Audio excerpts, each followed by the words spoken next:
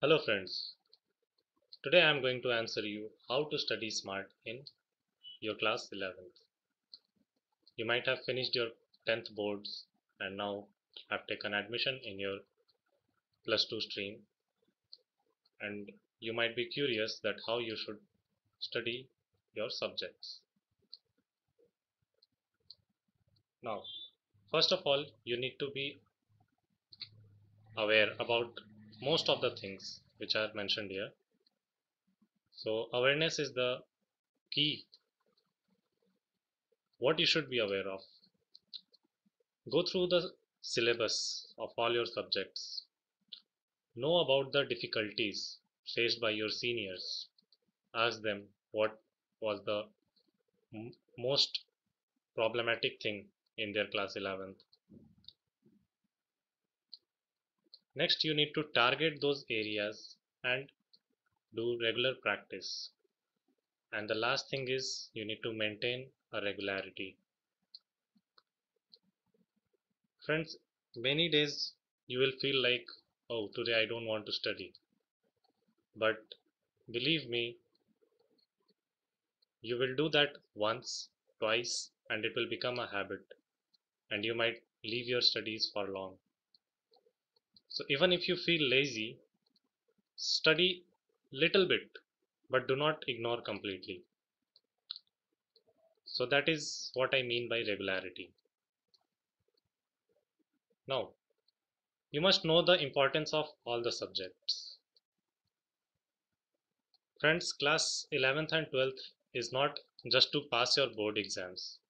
These subjects are going to help you in your future studies also. If you are going to take engineering or medical, these are the fundamentals that you need. Now, physics, chemistry, mathematics, and computer science, they are the fundamentals for your engineering. Let me come one by one. Now, class 11th physics is the fundamentals for mechanical engineering. Most of the chapters which you are going to study in class 11th are going to be each chapter is going to be a subject or two or three subjects in your mechanical engineering. Chemistry, it is also going to help you in your future if you go for chemical engineering or whatever. So these are the fundamentals.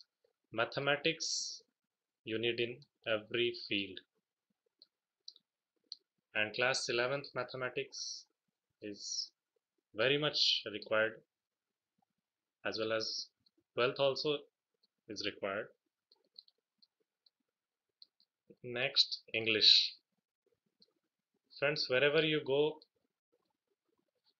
in India, if you go to migrate to other places, the most fundamental language for you will be English. In terms of studies, your books are going to be in English, and most of the time you need to communicate with others in English. So I would recommend you to be very strong in English. Have a proper communication. Next, biology.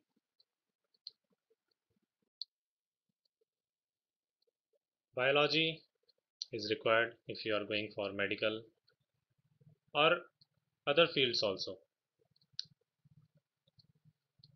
Now, computer science I have already mentioned. Generally, in class 12th, you may get C++ to study. And in your engineering first year, you will have this subject.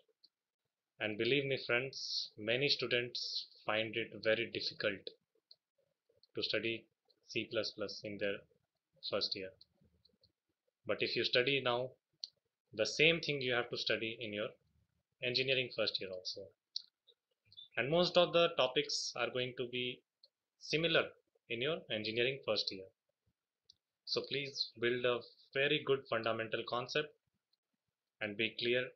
Do not study your 11th and 12th just to pass your exam. Be strong in them. Now, you need to fix your time of study. For example, if you are going to study in the evening after your school, you fix your time, like 4 to 6 you are going to study. Then in that time you need to study. Do not do other works in that time. So fix your time, how long you want to study or how long you can study. Friends, number of hours does not matter. The thing matters is how effectively you are studying. You study for half an hour but with whole concentration, it will be very helpful rather spending 3 hours without concentration. So study with interest. If you feel like you are not interested to study at that particular time, you may switch to some other work, but return to your study immediately, as soon as possible. You need to practice mathematics more and more, and it would be better that you practice every day. Start with solving solved examples. Suppose you are finished with one chapter in your school, then start solving solved examples or the numericals given in your textbook. Practice minimum of 20 to 30 questions every day. And if you are finished with 3 to 4 chapters in mathematics, then from each chapters do equal number of questions, but cover all those 4 chapters. And have this regular practice for mathematics. Mathematics is the most important subject in your plus 2. Now, in your free time, I would suggest you to do simple and complex multiplication and division problems. The most common thing would be divide 1 by any number. This will help you to solve your chemistry numericals. In chemistry, you have most of the time you will have this problem that you need to divide 1 by 19. So at that time it would be difficult.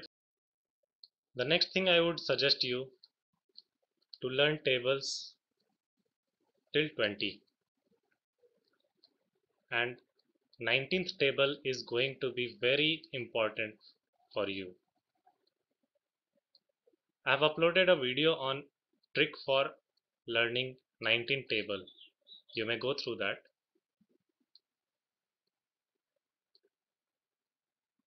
Next is make your separate notes for all subjects. This is not only for the exam point of view.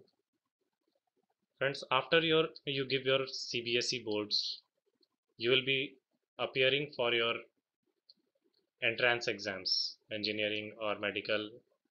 At that time, you will need to study entire syllabus of your 11th and 12th.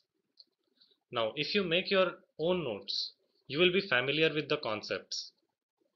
And to give exam also, if you refer your notes, you will be strong from what you have studied. At the time of your entrance exams, when you refer your notes, within a short time you will be able to learn those concepts. But if you refer any book at that time, it will take a very long time. So this is a very important thing, that you make your separate notes for all subjects and preserve it. They are going to help you in a long run. Last, I would say you need to maintain regularity. Study 2 subjects daily. Studying 3 subjects would be difficult, so study at least 2 subjects daily. And do not miss any day. Hope you found this video useful. Kindly like my video, and if you want to know anything else, I'm ready to help. Please comment in the given section. Thank you.